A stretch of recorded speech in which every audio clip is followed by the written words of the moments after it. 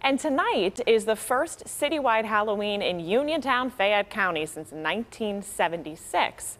But why did it go away in the first place?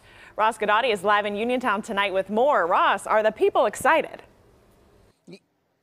Oh, they're overwhelmed with joy, I can assure you of that. For the first time since the Carter administration, you will see trick-or-treaters across the city of Uniontown. Why is it taking so long? As we found out, nobody seems to know, but it's back. Uniontown homes are decorated with all manner of Halloween regalia. So what's the big deal? I mean, it is Halloween. Well, when it comes to Uniontown, it's been a long time. I believe it was 1976, the bicentennial, to my knowledge, that was the last time they had citywide trick-or-treating. That is Uniontown's Ryan Thompson. Are you the queen of Halloween? In my own brain, yes. Ryan, who, by the way, has a witch, bat, and jack-o'-lantern tattooed on her arm, well, she's one of the main reasons why citywide trick-or-treat is back in Uniontown. It's me.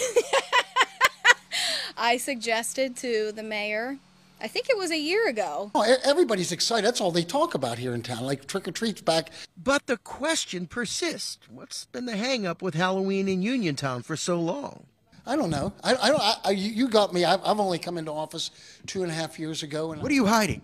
We're not hiding anything. Okay, that was a bit harsh. Well, some tell me trick-or-treating got squashed like a Devil's Night pumpkin over safety reasons. I think it's pretty exciting. It's time for the city to come together and celebrate the kids. Whatever the reason, if you are a kid in Uniontown, get your plastic bags and pillowcases ready. They're going to get Milky Ways. They love Kit Kats for some reason. Kit Kats, M&Ms, Skittles. So there you have it. Uniontown's long no Halloween nightmare is over. Trick-or-treaters set to take to the streets between 5:30 and 7:30. Police and fire department officials will be out there to make sure everybody is safe.